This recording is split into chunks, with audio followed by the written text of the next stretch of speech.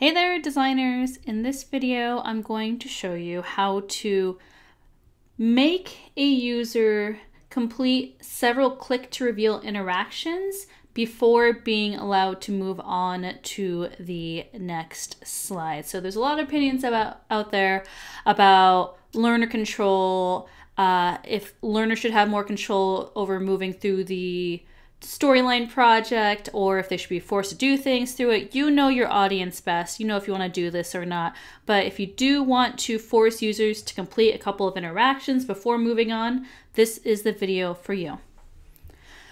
So what I did here is I actually already built out this project. I'm using Storyline on my Mac via Parallels, and it's moving a little slow today. So I went ahead and set up this project, but I'll show you what I did. First off, I'll show you what the result is. The idea is that I want my user to visit each of these characters before a door will appear. I didn't fully build out this project, it's a little bare bones, but I want them to click on Carmen San Diego. I want them to click on Countess Cleo. And once they visit both those characters, then the door will appear. They can click on that and escape to the next slide, right? So doing this is a little more complicated than you think it would be. There's always more than one way to set up any given interaction in Storyline. There's more elegant ways, there's less elegant ways. The way I did this is probably less elegant. It's fine, it gets the job done, it's fairly straightforward, and interestingly, trigger order comes into play here. So let me show you what I'm talking about.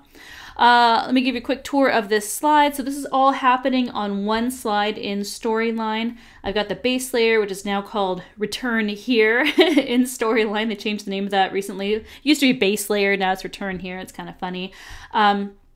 I got a layer for Carmen, and I got a layer for Countess Cleo. These actually don't have anything on them other than triggers, but the idea is you could do a click to reveal interaction where you have some text or something appear on this layer. And of course, the nice thing about layers is that they default to hide other layers when they appear. So if Carmen has some dialogue up, and then you click Countess Cleo, Carmen's layer is going to automatically hide, and you'll only see Countess Cleo, so you won't have competing text on screen. So that's really important for a good user experience. And then the door lives on the base layer. So both of these characters have a state set up for visited, so they'll gray out so the user knows they've been visited. The state for the door, there's only one state for the door really, but the initial state is hidden, okay? So this is my base layer. I was really thorough and I named all my pictures and I named my layers. It's really helpful if you name everything in your project so that when you set up your triggers, it makes it a lot more clear how to set them up and how you can identify everything in your project. So I did create a layer for Carmen.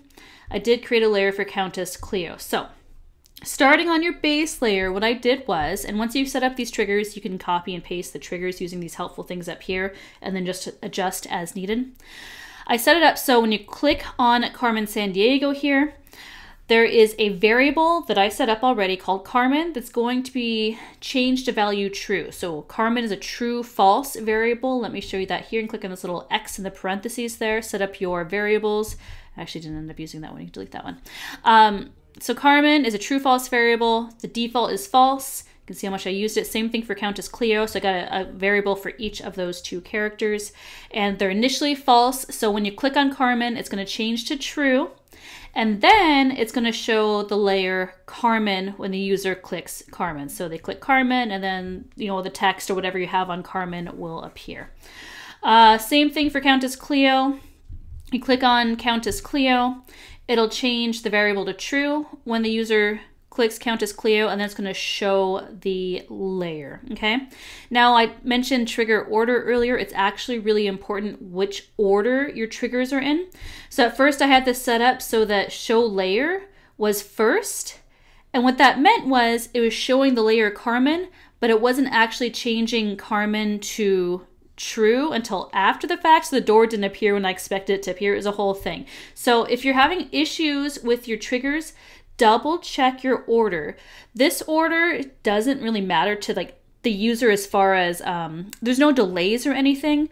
if you have a value that you need changed in your variable, have that happen first before the thing happens, before the interaction changes, okay? So have your variable change its value first, and then show the layer. That's actually really important.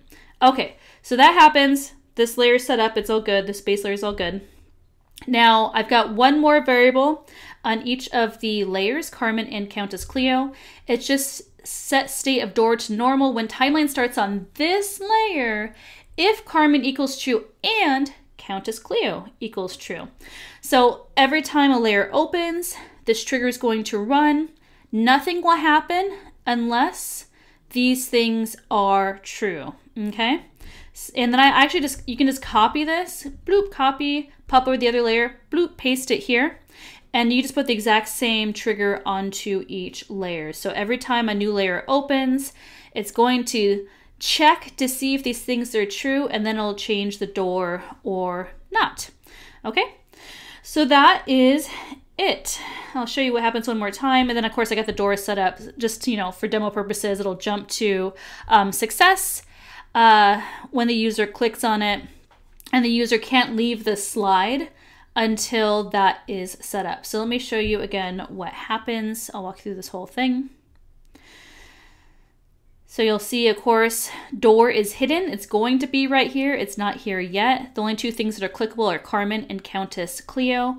When I click on Carmen, bloop, her variable changes in the background. Now we're on the layer Carmen, even though you can't see it. When I click on Countess Cleo, her variable is going to change, her layer is going to show, and also that door trigger is going to run and check to see if those variables are true or not. And if everything is true, then the door is going to appear. Just like that. And now the user can click on this and escape and move on to the next phase of their adventure. If you'd like to check out this project, I've got a link to it in Dropbox in the show notes. You're welcome to try it out and see what you think, and see how it works for yourself. So if you reuse this, let me know in the comments. I hope this was helpful.